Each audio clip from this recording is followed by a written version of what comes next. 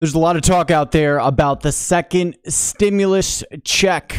I've seen a lot of YouTube videos that have something about the stimulus check in their titles, and there's a lot of articles actually. Like, I'll just show you this real quick. Several articles. If you just kind of search on Google from today, actually, stimulus check money, $1,200 payment could still be headed your way in 2020. Second stimulus check payment, right? How quickly might the IRS send you money? But from Forbes 5 hours ago, stimulus package negotiations stall. These three facts should push Congress to action. I've even seen a couple of YouTube videos where people were basically saying that the president was going to executive order $1,200 checks. I think we can remain hopeful about it, but for now, I'm just going to make my own stimulus check. Like, I just don't see any other way. In fact, this week so far, I have made over $400. I've made about $450 this week alone. So this has definitely been the biggest week, I think, in my trading career, my newfound trading career. Sounds weird to say, but it's like I don't see myself like giving this up anytime soon. So we're going to talk about that. I traded Facebook calls this morning. Ended up leaving a lot of money on the table. Look at Facebook, guys. I'm going to show you. I'm going to show you Facebook. Facebook has been on a roll, okay? So this is Facebook from today, right? It was even crazier than yesterday's push, right? We thought yesterday was a big day for Facebook. Today was even bigger. And look at these are my trades down here. These are my trades down here. And I left all that money on the table. But you know what? Like, I like trading the open or I like trading in the morning, just getting in, getting out, taking my profit. A lot of, that's just hindsight, right? To say, oh, I should have held this, and it would have been worth a lot of money. And I do want to come up with some kind of strategy where I can hold these plays, some of these plays maybe a little bit longer, or have another account where I hold them a little bit longer and really try to milk them for all they're worth. But we're going to talk about all that. We'll talk about my plays. Before we get into my day trading, just a couple of main points that I want to go over with you guys. The Dow Jones Industrial Average rose 83 points. The futures were actually down a little bit on the Dow, so it's a good thing, right? I mean, the stock market's definitely rallying right now. The S&P is up, NASDAQ is up, and we're seeing all-time highs right now. So, be cautious, I guess, especially if you're investing, if you're putting money long-term into the market. What I'm doing is I'm being cautious. I'm keeping track of the stuff that I'm involved in, and I'm constantly looking for new opportunities. You have Salesforce. Now I think Salesforce, didn't they get added to the Dow yesterday? Anyways, they rallied more than 26% after their results for earnings. The previous quarter came out. Netflix also jumped up 12%, and Facebook closed 8% higher. I'm thinking Facebook might actually have one more day where it's bullish. We'll see. I think we probably will get like a Friday sell-off from some of this. Apple is doing a stock split, so just be aware of that, right? Especially if you're buying Apple at $500 a share, which I think is absolutely crazy. It's a $2 trillion company, guys. They're doing a stock split, which I think will be over with by the 28th. We had some positive news with the vax, right? Also, China apparently is dosing people already, right? So when that kind of news comes out, you'll see the airlines, the cruise ships, the banks, maybe oil. Those stocks will kind of hopefully respond positively to good vax news. And also, we have the Federal Reserve Chairman Jerome Powell is set to deliver a highly anticipated speech today. I haven't seen it. I don't know if it's later on this evening or what, but, you know, Federal Reserve coming out, I guess, to talk about the weekly jobless claims data. You know, when it comes to the pandemic, the cases are going down, which is a good thing. I don't know what's going to happen between now and, you know, November, right? But I think there is a lot of, there's a lot going on here, right? I mean, there's definitely political situations that are, or I should say, you know, political motivations behind a lot of what we are seeing or what we're told to be true.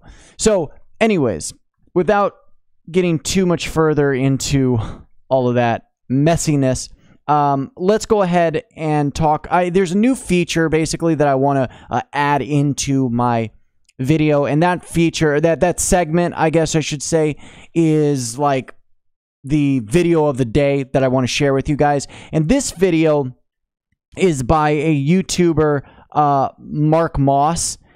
He has basically a personal finance channel, right? He's got about 14,000 subscribers. Well, he released this video yesterday, all right, on the 25th, entitled Deep State Battle Causes Danger in the Markets.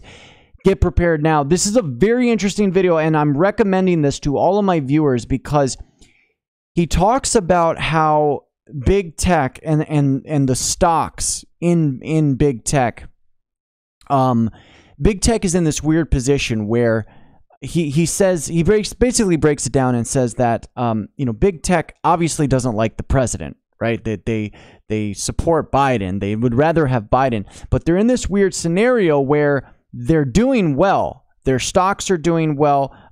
There's a lot of confidence in their companies, even though there's, you know, government regulators coming in trying to shake things up a little bit. Big tech, if they continue to do well into November in the stock market, because, you know, it's really tech that's pulling the stock market up as high as it's going. If they continue to do that, it has a very good chance of giving Trump the win, right? The president's probability of re-election becomes much greater. And it makes it a lot harder for Biden to win. Now, if the stock market were to crash and these, you know, tech giants and just the stock market in general wasn't doing so well, obviously that's going to make the president look worse, and that will raise Biden's probability. So he talks about this, and basically the question he asks at the end of the video, you know, for viewers to respond to is, what do you think's going to happen? Do you think that, right, we're going to see the stock market continue to rise into November, possibly handing Trump the election, or is something going to go down and perhaps, you know, Silicon Valley will give up some of their billions of dollars in profit to give, you know, a higher chance of Biden actually winning? It's just a weird place that they're caught in. And then he also talks about how big tech is,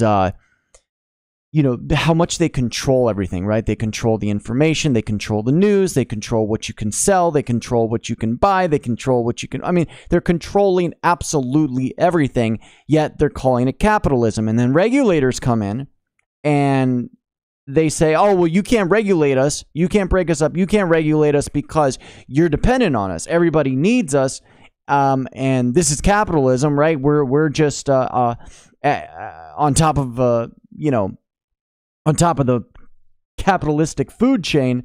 You can't regulate us because you need us, right? And it's really, I mean, the word that Mark Moss uses is totalitarianism.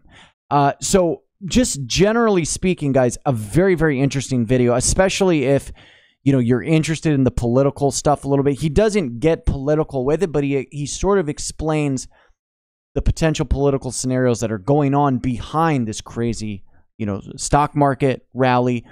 He talks about the Fed adding all this liquidity, and you know, this era that we're living in, it's very serious. You know, in a lot of ways, the fall of the, you know, Second Roman Empire, so to speak, is kind of here, right? We're sort of living it. But on the other hand, you know, as long as the dollar doesn't crash, right, there's going to be a lot of opportunity, you know, especially in the markets. I know a lot of people are sort of hedging all of this with cryptocurrencies and Bitcoin and stuff.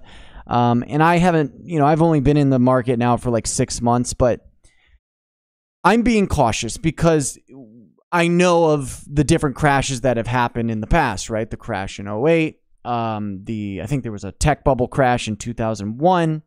There was a crash in 87, and there was the really big stock market crash in 29. So, you know, I'm aware of these other times where the stock market has completely crashed. So I'm definitely being cautious. But it is kind of a weird situation where big tech, you know, when you think about it, big tech and how well they're doing actually might single-handedly push the president to re-election. And that's not what big tech wants. Big tech wants Biden. Or at least that's what they tell us, right? That's what they want us to think.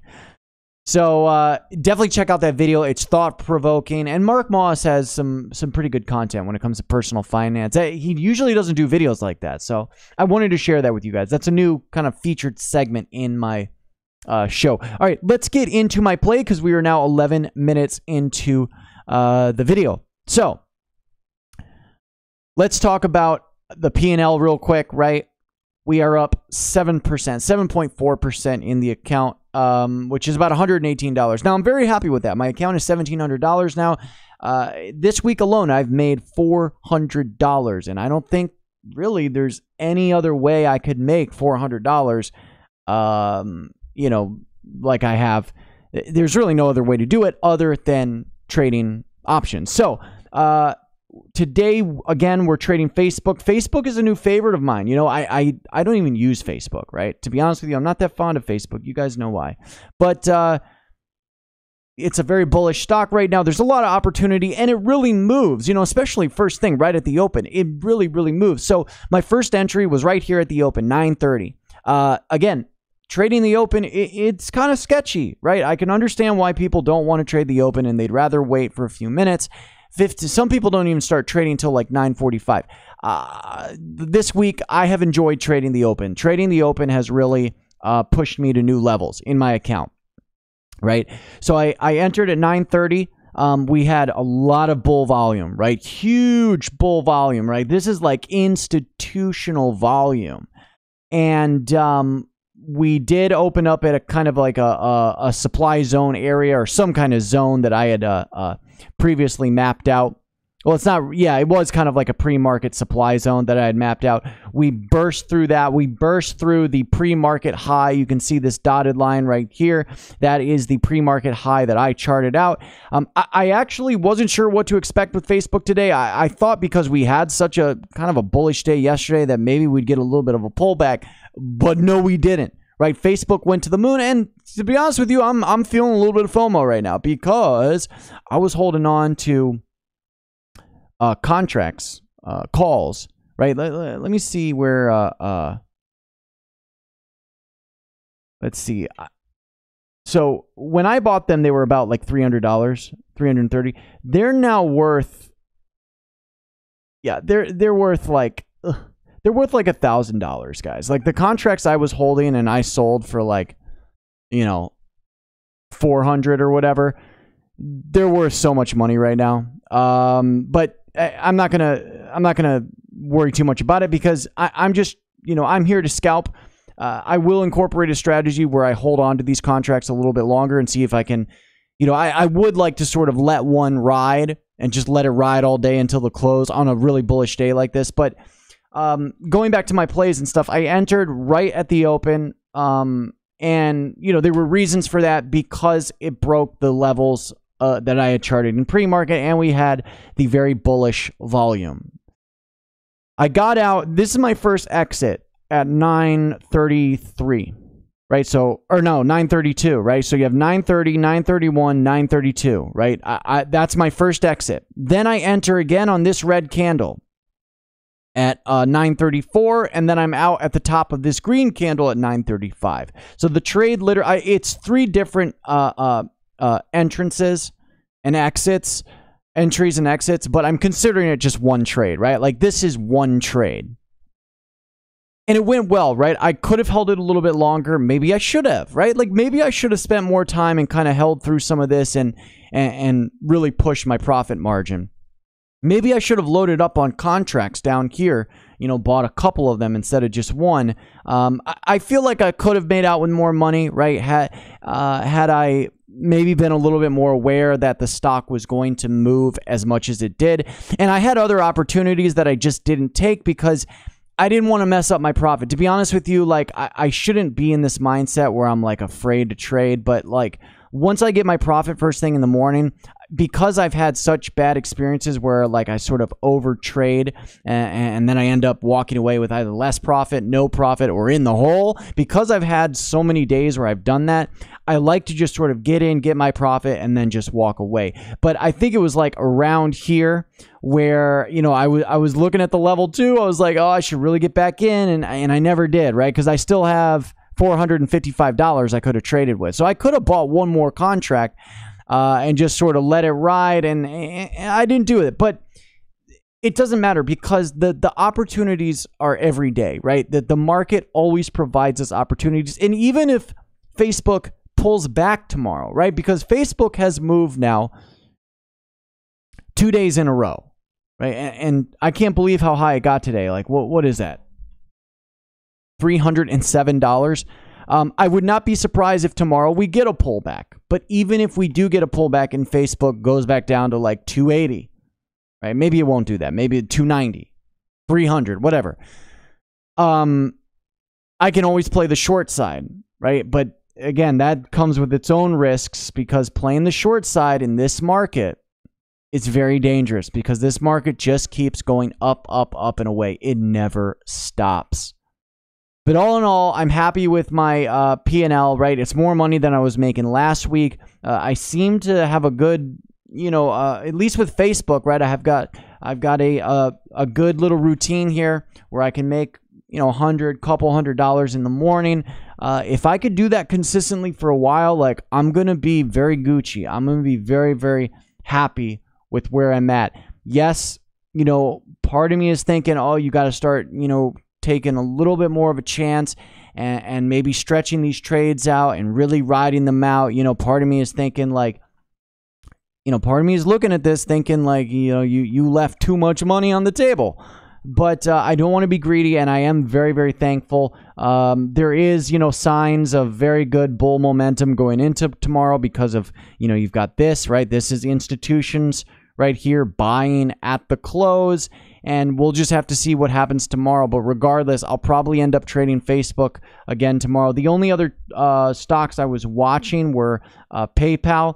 PayPal also did pretty well, but it's still sort of in this supply zone. I want to wait for it to get above this supply zone before I really touch it myself. And then I think I was looking at Apple, right?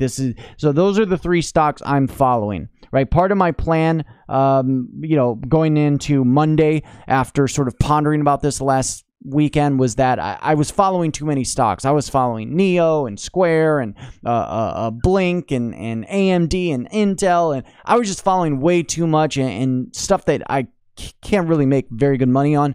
So what I'm gonna focus on is Facebook, Apple, PayPal, right? I've got fintech, I've got hardware and sort of like software, iPhone kind of thing, and then Facebook, right? More, I guess you could call it like social media and big tech.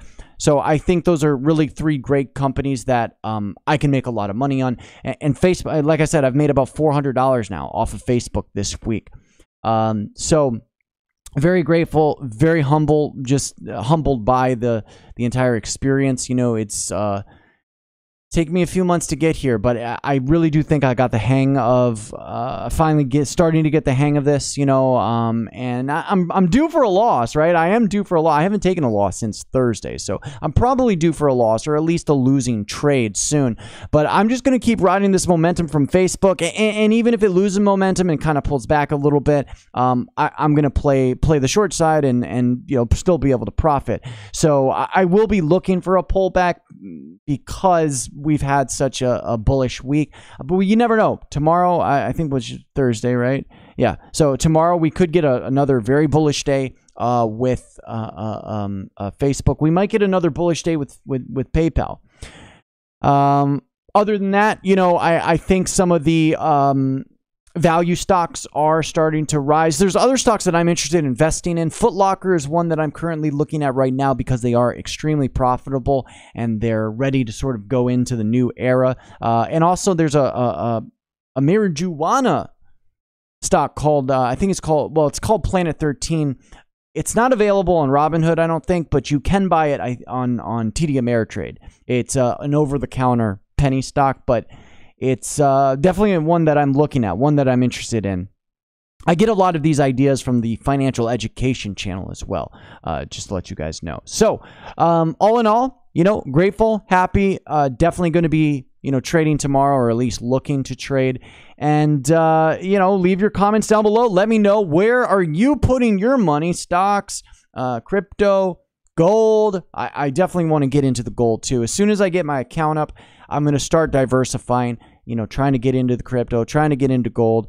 I'd like to explore Forex. I've been studying Forex, but it seems really sketchy, to be honest with you. Like, you know, especially if you don't know what you're doing. But Forex sounds interesting to me. And I see a lot of people online talking about it. So, you know, I want to hedge what I'm doing in the stock market with some other assets and stuff like that. But let me know, where are you putting your money? Comment down below. Give the video a like. And as always, this is CMC Broadcasting. I'll see you next time. God bless.